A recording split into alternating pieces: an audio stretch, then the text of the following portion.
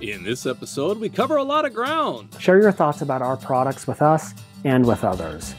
Are you sure you want to do that? But they also do pop off, so that's not an ideal element. As we go back in time with Bob, we check out Steam? Smokehead! And to check out something else that's smoking is the fellow modelers at North Metro. And also check out what the curmudgeon's gripe of the week is this week. Only in this episode of Sue the Milwaukee Road. It's recently come to our attention that our videos are over-edited and I talk too fast. So we're going to get a little more sophisticated, slow things down, and try to let you follow along. We're going to look at a couple of freight cars today, and we're not ripping on the manufacturers. We are merely holding them accountable. What does accountable mean? It means if we're going to spend $56 on a freight car, we want to get our money's worth. So as we look at these things as a direct comparison, it's not about how it's done. It's about, are we getting our money's worth? Think of it like a consumer report. A consumer report is this consumer reporting what they found. So hopefully you enjoy this little bit more tame and slowed down video. If anybody bought that, I'm not sure. I think you've been drinking the Kool-Aid. And this is apple juice, by the way. Some of the finest apple juice out there. I think it's Mott's. It's time for another quiz. It was hard to miss the SOO red and white caboose. Multiple orders were placed, making for unique differences between each batch. For example, number 4 had an affectionately named Destroylet, an incineration-type toilet which made for a small thin stack vent near the cupola that was needed. Do you know how many iconic red and white wide-vision cabooses the SOO line ordered? Was it A, 150, B, 145, C, 130, or D, 95? We'll find out later in this episode. A couple of manufacturers produced these ACF 4600 hoppers. The Chicago Northwestern rostered 500 of these. This particular car built in 1977. They lasted well into the 2020s. If you like execution at this level, I do. Please support us. I will. Share your thoughts about our products with us and with others. Are you sure you want to do that? This road could get bumpy. Buy with your local dealer or shop with us online. I love scotch. I love scotch. Scotchy scotch scotch. Here it goes down into my belly. All right, we're going to do a head-to-head between Arrowhead models and Athearn Genesis. Rest assured that Arrowhead is delivering the most accurate ACF center flow ever produced. These are both ACF 4600 hoppers in CNW paint, and we're going to kind of give a breakdown between the two of which one has details that I like better on it and why. And this is not a review of each car one by one and what works and what doesn't. Rather, if I were going to buy a car, which car would I buy a second one of? Now let's start this just from the roof down. We'll start with the roof walk. The roof walk looks to be white or kind of a light gray on the Arrowhead model's car, where this one here looks to be the natural, kind of the stainless or the steel look of the etched metal. Now, is it an attempt on the Arrowhead to be able to look like more an oxidized steel? I don't know. But if that's the attempt, this might be a little bit light, but if you weather it, it might actually be a nice background or canvas to be able to start from to be able to do that. These do have the circular holes in the roof walk, where these have the oblong holes. Oh boy, if you're looking at the roof walk pattern, you got problems. I got 99 problems. But between the two, I think this is actually a little bit more accurate to have the circular versus these more oblong. But at the end of the day, when I'm looking at the roof walks, I think aesthetically these look nicer. Structurally, this is a little weak. There are a few of them that pop up, but I'm going to have to glue these down. But Arrowhead models has a few that actually kind of dips and isn't the most consistent on the ends either. But if you've ever dealt with the etched metal, this stuff is a pain in the tail to work with. So they do pretty good to get it to look the way it does. Real fanny with Rivard to go. Since we go back in time with Bob,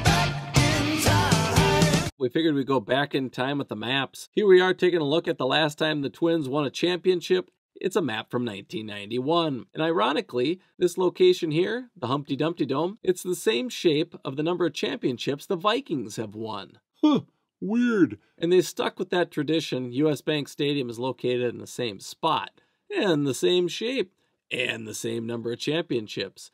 As we move ourselves north, straight north of here is where Shoreham Yard is located.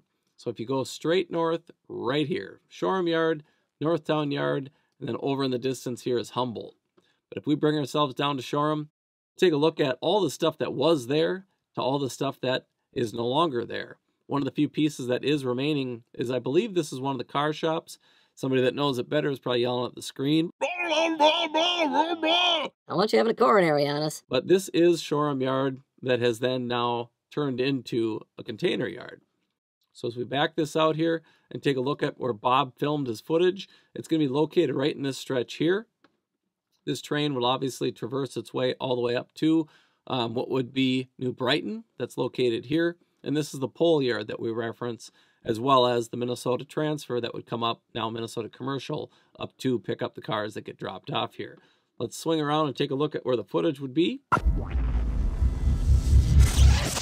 And again, Bob is standing right here. The train is coming out of Shoreham and working its way right across through the Columbia Golf Course and working its way up to New Brighton. So Central Avenue is located here. And then, of course, the various cross streets that are along here. And usually when they cut off, it would be up right near Benjamin, which would have been right in this area here. And that's the pushers that would be cutting off and then heading back down the hill. That helps us understand kind of where Bob's stomping grounds are. Hopefully you enjoy this clip as much as I do. I think these are EMD Elcos.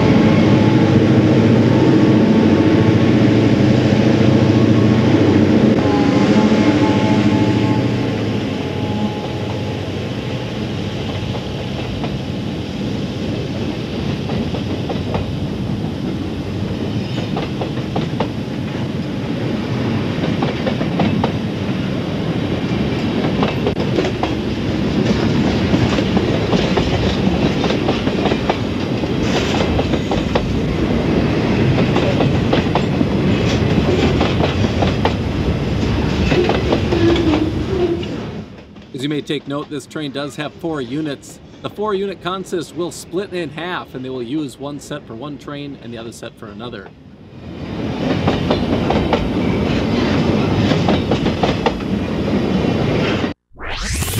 Head to head. Continue.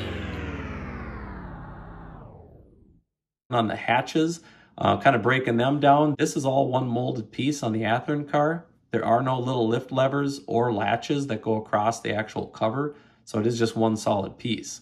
Whereas the Arrowhead car, it does have a latch that's separate. They do have the little release.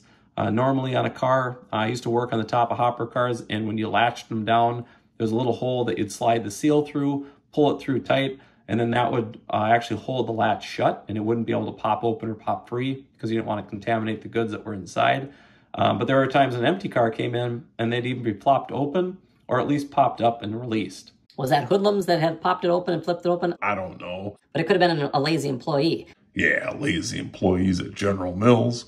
But as I look between the top of the hatches on each one of these hatches look better. So I'd give a point to Arrowhead for doing a nicer job on the actual hatches, just because of that little added detail, because this, I think, is a great modeling opportunity to be able to give something like that to a car to simulate that it was empty or that it had popped open.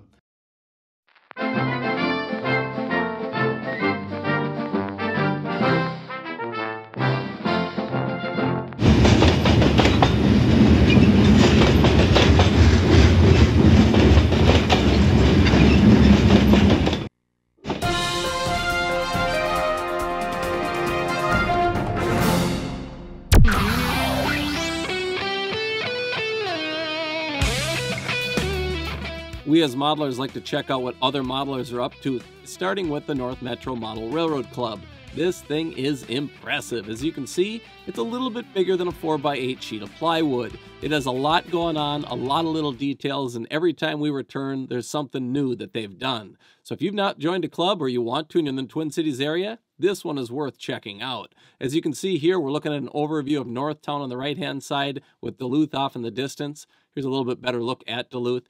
As you can see, there's some switching off on the left-hand side. These guys do operate, so they do run it with a purpose, and it's not for everybody. If you don't like operations, maybe just like doing some of the detail and scenery, there are guys that are there doing that. And details right down to the guy reading the paper. Oh, I wonder what the headline's on there today. It's gotta be awesome looking depot. Yeah, buddy. This is a kit that was created by Scott Peterson. He's also the gentleman that created the kit for the Wayzata Depot that we had seen on the GN in 1970. I built it. There was a lot to that. There's a lot to this in terms of detail. You can see, obviously, the interior. This is something that the modeler had created, as well as the people out on the platform. You can't go wrong with a little bit more one-to-one scale depots, especially in a scale on a railroad like this.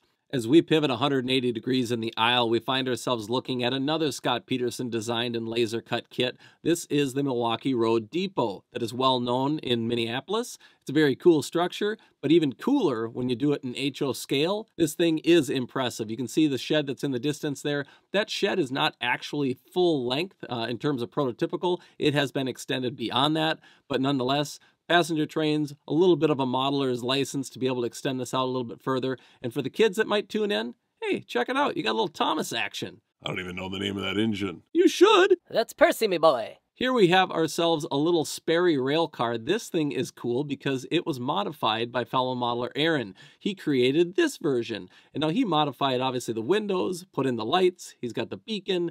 He's got all kinds of things that went on to this little particular piece. But at the end of the day, it's cool to see some of the modifications that fellow modelers do. That little beacon on a post like that, you're not going to replace it if it burns out. And he's well aware of that. As you can see, the crew member that's inside the cab, I know firsthand how much goes into creating detail like this because of the space that's involved. Very impressive to be able to take a manufacturer's item like this. It's easy to just drop on the track, but it's a whole nother ball game to turn it into something like this. So it's very cool. Thank you for sharing this, Aaron. I appreciate you turning the lights on and showing us the beacons. Because at the end of the day, checking out what other modelers are doing, that's what it's all about. As I mentioned prior, these guys do operate. They're using a 4-sided waybill system with a little pocket. It seems to be working well. I always can tell a good indicator of an operating railroad is how worn out some of the car cards are, because if they're worn out, it means they're operating. I don't know exactly when these guys may operate. I've been invited on a couple of occasions, but haven't had the opportunity to actually make it out. If you're ever looking to operate here, join the club and you'll know exactly when all these things are happening. So it's definitely cool. Thank you guys for opening these doors and doing such a great job with your modeling. Head to head. Continue. As we move down the side of the car, some details of these sills. You can see the sills as well as the weld seams that are very prominent on the Athearn and not so much on the Arrowhead. They are there, and if I tip them to the side here, you can kind of see that these have the weld seams here, but they are very faint. I hope that when I weather it that they're going to be able to come out a little bit more, as well as these two seams here on the sill. And I think that they got a little bit closer to more of the prototype. They're not as prominent as what Athearn's got going on. This is something I feel like they've been doing for years, is having very prominent weld seams. So I'd actually give a point apiece for their own. In reality, I'd like to see something a little bit in between those. Raise these up or lower those down. Now,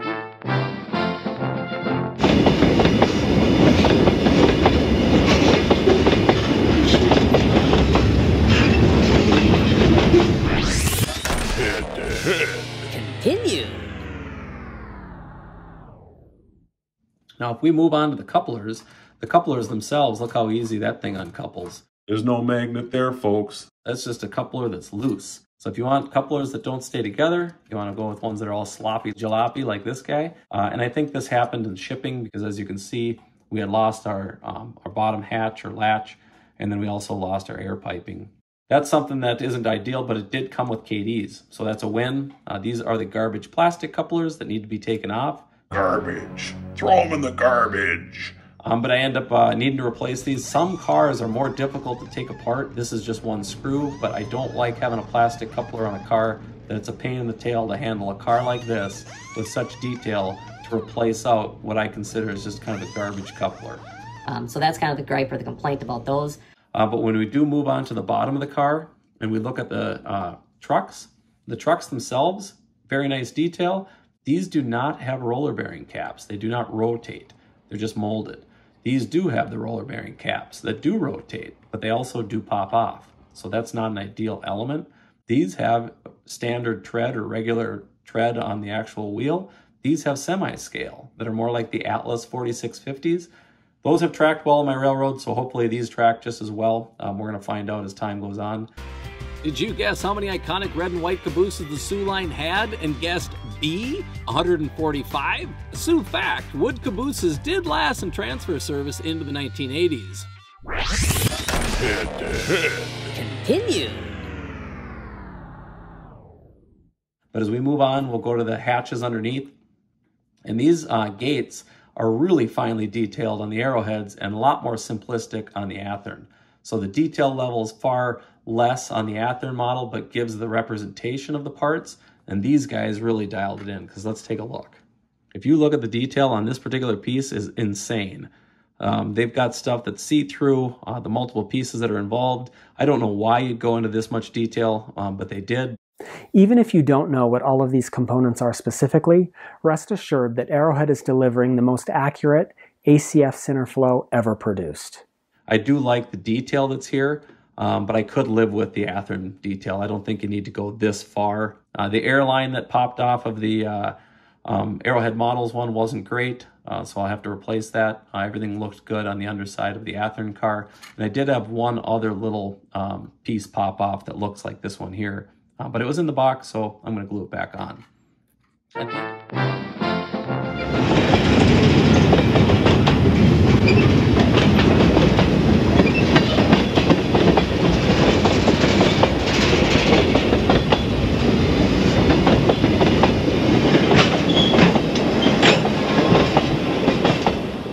4 units, 2 cabooses. These two will split and serve one on each train. At the end of the day, when I'm looking at these two cars and I ask myself, well, which car would I purchase another one of? I think both of them are fantastic. But if I'm purchasing another car just based on the details and everything that was involved, I think I'd actually end up going with. We paused this video for a moment to be able to talk about some of the customer service that's involved when you receive an item that isn't necessarily up to your standards. Now, is it your standards that you're setting, or is it the manufacturer setting their standards because they say, rest assured that Arrowhead is delivering the most accurate ACF center flow ever produced. And once we hear that, we end up thinking to ourselves, Why would you make up a lie like that? Boy, is this the best model that's out there? from a quality standpoint, if we're going to look at the Arrowhead versus Athearn, they did the better job in terms of execution and the delivery of their car itself. In terms of detail, Arrowhead models blew them out of the water. It made them kind of look foolish because I look at the Arrowhead models and I say, boy, all that detail for the same price as this Athearn Genesis?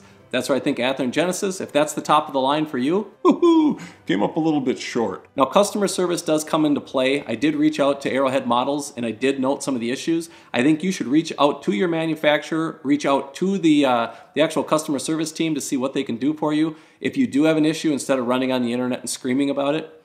Internet, eh? Now, I did have an issue with another product with another company. They basically said either send it back or just deal with the problem that you've got. Okay, that's fair. So we're going to deal with the problem that we've got. In this instance, with Arrowhead models, I reached out and it was actually Blaine that did respond because he is a small business. I fully support him. I've bought his other cars in the past. I don't need those cars. I'm doing it to be able to help them fund their next project. Between these two cars, if you want the most accurate, it is going to be probably the Arrowhead models. If you want one that's just tried and true, it's got the roller bearing caps, go with the Athearn Genesis. At the end of the day, it's about enjoying the hobby, and if you're thinking these things are too expensive, I will send you a kit, undecorated, of all the parts and pieces out of an Arrowhead models and have you build it. I'll even give you $50 if you build it.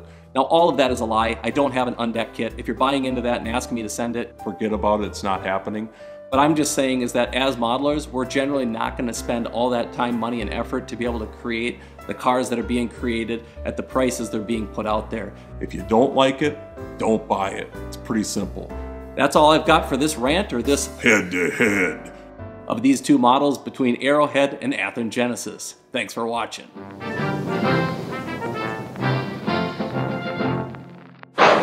Here's the curmudgeon coming at you for the gripe of the week. The gripe of the week this week is about those RTR kits. And you say, RTR kit? That seems like an oxymoron. Well, I'll tell you who the moron is. It's the companies that are sending out those high-end fancy cars, and there's a bunch of parts and pieces rattling around. Because let me tell you right now, the curmudgeon opens up a package, and he hears that rattling, and he thinks, oh, this is going to be good. It's a blue box kit. And it turns out it's one of those high-end models, and it's just got a bunch of parts that have fallen off in the shipping. Well, at the end of the day, the curmudgeon likes a good blue box kit, but he doesn't like a high-end RTR kit. And that's the curmudgeon's gripe of the week. Curmudgeon opens up a package, and he hears that rattling, and he thinks, oh, this is going to be good. It's a blue box kit.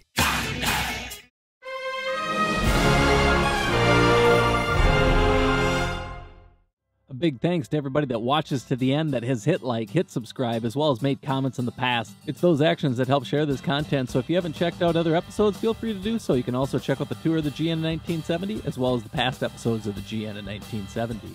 70s. Curmudgeon opens up a package, and he hears that rattling, and he thinks, oh, this is going to be good. It's a blue box kit.